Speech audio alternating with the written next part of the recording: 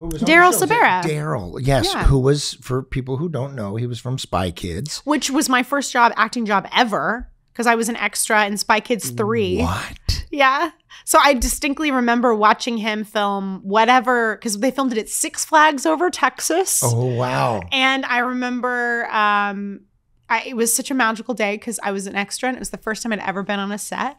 And I remember watching him and Emily Osment, which is so crazy that it's such a small world. I ended up working with both of them and seeing so them sweet, again. So nice. Yeah. And yeah, seeing them and Taylor Momsen, because she was in that movie too. And they were rescuing her from Did you tell something. him? Did you tell them? I don't know if I ever told him No? that. No. And it's crazy because he went on to marry Meghan Trainor. And now, they have this adorable son with his glasses and, It's so I haven't crazy. spoken to him in years. I hope he's well. He was big. He was pretty famous when he came Yeah. on the show. Like Mhm. he was like, because this is also again in the first season, so no one had seen the show before, but we all knew Spy Kids, and we knew him, of course. and It was such a big franchise. Yeah, it was interesting. I really liked what he did, but he had a tough thing. Oh, God, because that the bit. running joke Ugh. where he's like, the first thing is he's being picked on. He's a wizard. By the way, I don't think down the road there were a lot of other. No, he was like, one of the few. Oh, look, there's another wizard at No, school. it was always like we went into the wizarding world and there were Yeah. wizards, or that was it. Well, there was never any in the regular It focused more on the family having this secret rather than there were so many other. I mean, then Well, became Disney loves a werewolves secret. and yeah, of course they Disney do. loves a secret. Disney. They're a secret pop star. They're a secret shit, I wizard. totally now They're a fucking secret. forgot what I No, was okay. So saying. you were saying he was really big at the time. Right. When we Oh, did and the he had this season. gag where yeah. the guy is the You wanted to forget that gag. He's like, we're gonna go get a pizza because because of the zits on his face, and he's like, I'll show you a pizza. Oh my God. They drilled it into the ground. And I wasn't even in that episode. And I just remember from watching rehearsals being like, shut up. It was Like, annoying, I right? hated it. I don't know if that ever bugged him like crazy. I think maybe there was something to that somebody said that, and it was annoying to the powers that be, the writers and oh creative God, people, just the worst. Because he did have a hard challenge with that because he had to try to make that funny 12,000 times, and it was just like, and the rest of us, and even at the end of the episode, his parents goes, "That was never funny." Or something like that. Yeah, and I'm like, thank you. It wasn't fucking funny. When they pop out, because they're under a spell, Yeah. they've been enchanted and allow him to use magic whenever. What did I say? Free Willy. I say Free Willy.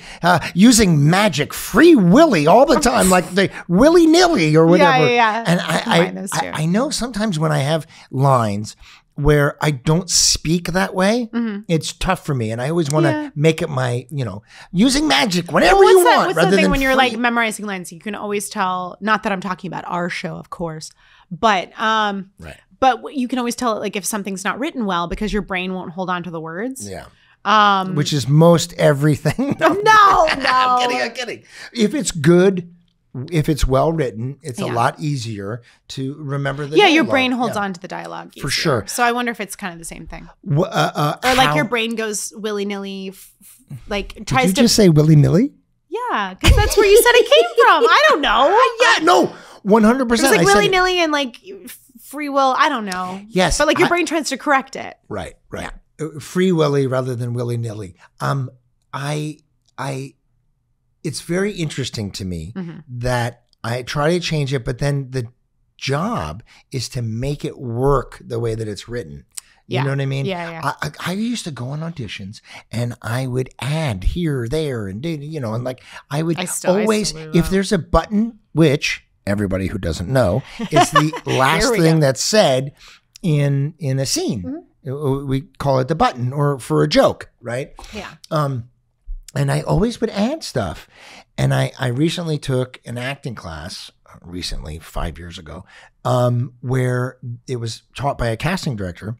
And he said, it's better to stay on book. It's better to do the exact lines that are written rather than adding things. Now, listen, I added a lot of stuff. So, because to me, I'm like, unless it's Aaron Sorkin, get over yourself. You know what I mean? I auditioned for him.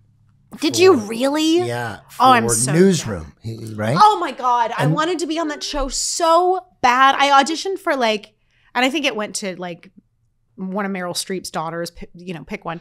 But it was I auditioned once for that show, and it was for one of the political on the road kind of what do you call those? I'm not very political. A political on the road. The person that goes on the road with a campaign, younger people will often do it. Just graduated. We're talking to two actors. I don't know. On the political campaign staff or something. So I was supposed to be on the bus with one of the main characters that was going on this political campaign, and I didn't get it because I'm not one of Meryl Streep's kids. But darn, I'll have to work on that. Yeah. Sorry, that was a side note. That show was so good. I'm a huge fan. And would you audition for a Newsroom? Well, it was one of the people got arrested, and Jeff, the famous person who's the lead, came in and was trying to go to the cop at the front desk who wasn't giving him the time of day. He was like, who is it? What is it? Forget it, but whatever. He was a New York guy. Yeah. And it was a callback. It was me. I can't remember his name. He did the voice of the robot on Futurama. Really nice, sweet guy. Yeah. I can see his face. And he's the one who eventually got it. But I went in super nervous, and I had to say really tricky, dialogue that there was words that were not going into my mouth properly. But I tried my best, and he was going to read with me. Aaron Sorkin was going to read with you? He was going to do that. And I was more nervous. I would have died. And, because I'm known more as a comedic actor, do you make a joke? Do you act yourself in the audition room and then go into serious stuff? I don't know. But he he goes, I'm going to read with you. He took a sip of Diet Coke and then started choking. He was choking. He's choking. And then I said, are you going to be able to read with me? Dead silence. Nothing. I was like, I should just fucking leave now. It was over. And then I fucked up that word, and I was like, which in him you can't. No, you can't fuck up anything. It's like Neil Simon. You have to do exactly right. It's Neil Simon. It's Shakespeare. It's Aaron Sorkin. My buddy got the part, so I was happy that he did the show. Now I want to rewatch that show. It's so good. It is. That was Newsroom. Was a great show. What is his name? Jeff Daniels. Jeff Daniels. Yes. Jeff Daniels. Oh my God. And I think Jim was the character that he was getting out of jail, because I think I remember that episode. Oh really? I think so. Yeah, because it was the really smart. Who of course the actor I had a crush on for 5 seconds, because that's just me. You had a lot of crushes, Jen. I'm talking to my therapist about it. It's a whole thing. I have a lot of crushes. I enjoy not a bad men. thing. It's okay. Yeah, I enjoy men and their presence, and that's a good thing. Yeah, it's been a dry spell. I won't talk about it. Okay, back to the show for a second. Yeah.